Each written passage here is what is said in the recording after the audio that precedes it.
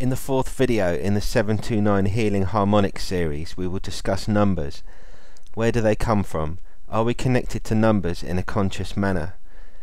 As the human race marvels at its own existence and technical prowess, taking a step back and looking at how we created the numbers we use for our own world, it's very easy to overlook a few simple truths.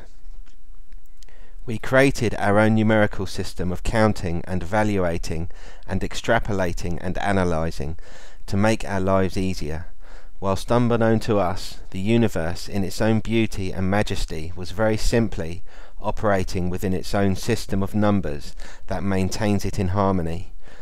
Only when we have learned and understood that this very fact is true can we go beyond our current conscious realms and travel to newer and higher dimensions of reality and technical prowess. If the universe does in fact have a system of numbers that it itself creates, in order for us to achieve any sense of belonging and understanding, we must first discover what these numbers are and how they pertain to our world, our lives and our own existence. Are we connected to them directly via our brain, unknowingly bumbling along, believing that we are very disconnected, when in fact we are just as close now as we were thousands of years ago, just our crazy human lives get in the way? In fact, I would say that at no other time on this planet have we been as close as we are now to finally start putting the pieces of the jigsaw together and realise we don't have to stand on the precipice of destruction. We will command our greatest moments and step forward into the future of humankind that has never been seen before.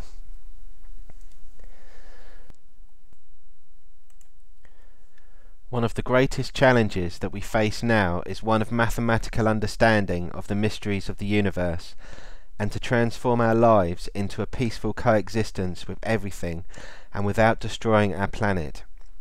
Indeed, it is now with this knowledge in our armoury that we can win this struggle and emerge from the other side smiling and laughing as the joyful beings we are, because as humans it's via this joyous ecstasy of delight and bliss that we truly shine. Many people around the world are awakening to the fact that we have to raise our consciousness to new levels of understanding and spiritual awareness if we are to survive the coming galactic changes that millions of people are now becoming aware of. If you look at the history of our planet, you will find that the pole shift occurs approximately every 200,000 years. Maybe it's more probable that if the universe does indeed have its own numbering system, that it would be of a resolution that would have to exist within the structure of the numbers 1, 3, 6 and 9. Let's go one step further. How about 9 multiplied by 25,000 or so years, which would put our range somewhere in the region of every 225,000 to 240,000 years. Interesting. In the second part of this video series, we discuss the fact that the universe tends to maintain its harmony around the numbers 1, 3, 6 and 9.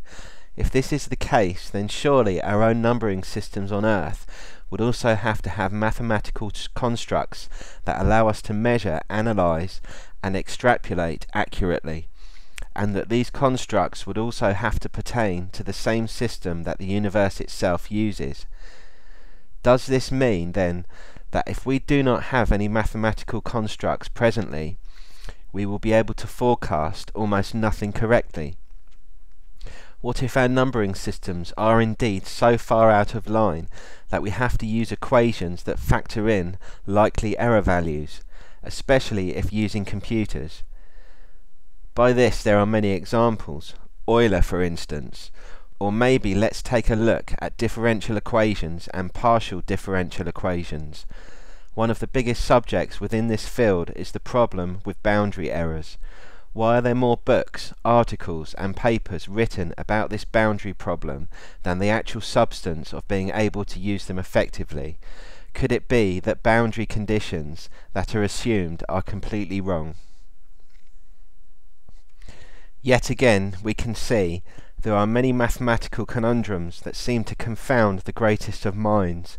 One of the greatest of them all is the question of science and God. If God exists, which he truly does by the way, then surely it would be possible to take a small glimpse through the science of mathematics and particle physics. But presently it is still not possible to completely answer this question using the classic methods that are being taught throughout every school on this planet. We need to look at this carefully and have a fresh look at how the mathematical models we are using are making very small but huge errors. I do not know how much it costs to build a structure like the particle accelerator at CERN, but if the mathematics is wrong, then would it work at all? And if the intent of the use behind this work is also wrong, then surely it will also fail. It is said that the road to hell is paved with good intention. It is quite clear that this is not the case. Think about this for a moment. If God exists in numbers, then surely it would not be possible to use this knowledge for nefarious intent. And finally, let's put the cat amongst the pigeons. What's with the obsession with anti-gravity? It appears to me that it would be quite costly in terms of materials and power to achieve, when in fact one very simple physical property of everything is that if you change the resonant frequency of a material, you also change the manner in which it behaves. So would it not be easier and less expensive than to make something vibrate or oscillate at a rate where it naturally will levitate? Think about the pyramids there for a moment. How did those massive stones get moved after all?